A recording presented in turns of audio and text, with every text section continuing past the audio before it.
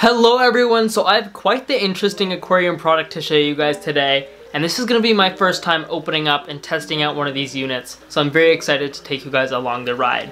This is the Kactoily, or Kactoily, however you want to pronounce it, aquarium monitor. So this is a two-piece unit. We're going to go ahead and take it out of the box real quick.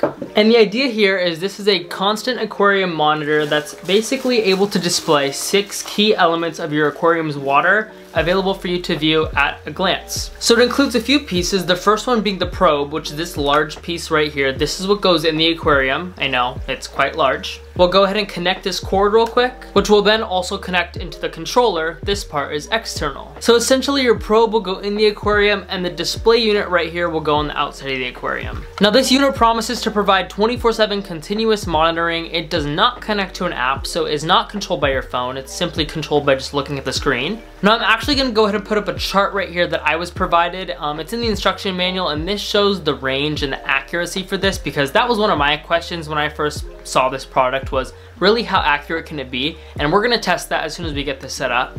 But being that I'm going to set this up on a saltwater tank, the 6 bases it covers are perfect for me. Those include pH, the temperature, your TDS, electrical conductivity, salinity, and specific gravity. So there's really only a few that I honestly care about there, specifically temperature, pH, and salinity.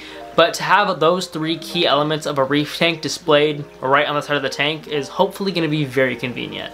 Also included is some calibration solution. I went ahead and double checked with the manufacturer. The unit comes pre-calibrated and they recommend calibrating it every 6 months, and the probe can last up to 18 months. To power the display, you also get a USB plug as well as the cord, and this will plug right into the bottom of that white controller. To set this up, we're going to take the probe right here and install these 2 suction cups, and we're also going to remove this plastic cover on the bottom. To mount the controller itself, you actually get 2 magnets that have little sticky patches on the back, so you can stick this to the aquarium and it will magnet right into the front glass. Then we'll just take the power cord and plug it in. Setup is honestly way easier than I thought it was going to be. So as you can see, I have the probe and the controller mounted right here in my sump.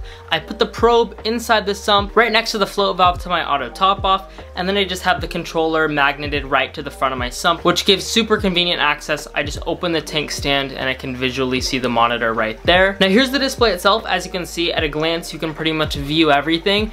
There are a couple settings you can go into. For example, I was able to change the temperature to show Fahrenheit instead of Celsius. You can also manually calibrate the pH probe using the calibration solution included. The manual surprisingly walks you through the calibration process pretty smoothly, so I'm not going to waste too much time on that. Now taking a closer look at the display, I think an important part of a controller like this is obviously its accuracy. So I wanted to focus in on a few key points here. So for me, most importantly, the specific gravity in the top right, the temperature in the middle right, and the pH on the middle left are going to be the 3 metrics that I'm going to use most often. Salinity as a percentage, as well as electrical conductivity, really aren't super important to me right now. But I figured we could go ahead and highlight the accuracy straight out of the box. So for starters, temperature, this reader is saying it's 77.5 degrees. We'll double check that in a minute. For reference, it's hard to see back there, but my aquarium heater is set at 78, so that reading is perfect. Next up, we're going to do pH, which here is showing 8.11. And using a HANA tester right here for reference, the pH is being monitored here at 7.8. Next up, using this HANA salinity checker, we're going to go ahead and check the salinity real quick. And it's also important to note that this unit has been calibrated as of yesterday.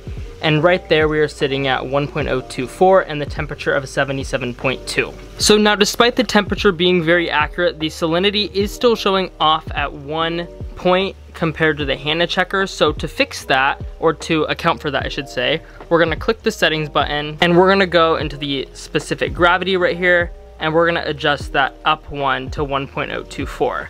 This will account for that little margin of error and will more accurately display the tank's results. Now, other than calibrating this unit every 6 months using the pH solution, that's pretty much all the setup that's needed. And I think the beauty of where an aquarium monitor like this would really shine is monitoring how temperatures or pH swing throughout the day. For example, sometimes in reef tanks, the pH tends to drop at night. With something like this that's able to continually monitor those parameters, technically you can check in on it every hour and build a graph basically of how your aquarium fluctuates throughout the day.